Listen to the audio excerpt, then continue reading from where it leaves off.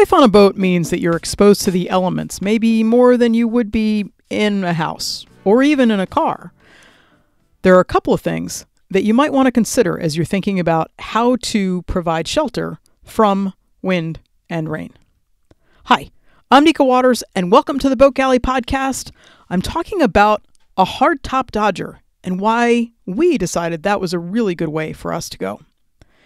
Today's episode of the Boat Galley Podcast is sponsored by fastseas.com. That's FASTSEAS.com. Plan your next passage using fastseas.com. Whether you're after speed or comfort, Fastseas will find the optimum route to your destination. Fastseas, making weather routing simple. Use coupon code GALLEY2018 for an exclusive 10% discount. If you've been following the podcast or my blog for a while, you may have an idea that we've undergone a pretty tremendous refit of Calypso that's coming into its sort of last days, or so we hope. One of the big things that we really wanted to get done this summer was to make a hardtop for the boat. We're big believers in Dodgers, and a Dodger is sort of like a windshield for your boat.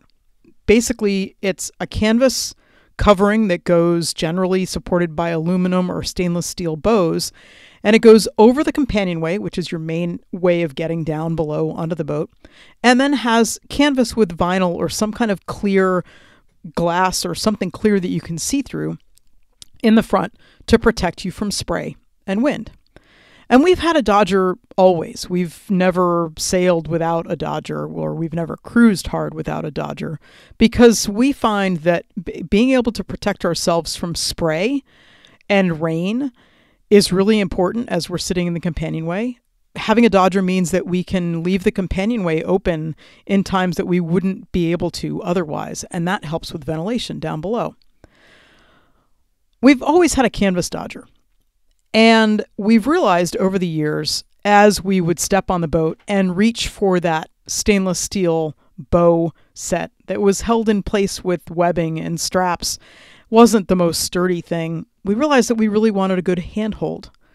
We also realized that the canvas, though it mostly started as mostly waterproof, would always drip through. And so if you were sitting in the companionway to get out of the rain when you were on watch, you might still get dripped on, and you might still need to have your foul weather gear on. So a hardtop was something that was high on our priority list. A hardtop, basically, instead of having the bows and the canvas on the top, you actually have a hardtop. It's hard, made out of durable material. When we decided we wanted to put a hardtop on, it was really hard to figure out the design that we wanted. You can buy hardtops that are made by manufacturers, and people love them. But one of the things that's important to us on Calypso is the aesthetics and making something that fit our boat just perfectly with the right curves and the right size and all that thing. So we went through a fairly lengthy design process. There was a lot of time spent in the thinking chair, and Jeremy came up with a beautiful design and executed it just gorgeously. But why are we so excited to have this hardtop? There are a number of reasons. Number one, it's sturdy. We've put handles on the outside, which means that when we step onto the boat and we're stepping around and into the cockpit, we have something very secure and sturdy to hold on to. I like that. The combings are a little bit hard to get around and over.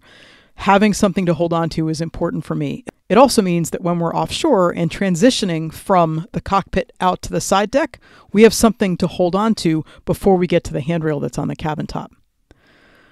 These last few days have been rainy, and boy, is it nice to know that that thing doesn't leak.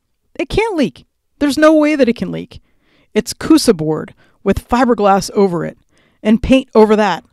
It is impervious to moisture. It's not ever going to leak.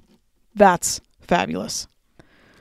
We also are really happy about how we're fitting the canvas Dodger because, yes, we still have a canvas Dodger, which again is sort of like that windshield with a lot of vinyl. We've got lots and lots of great visibility in our Dodger.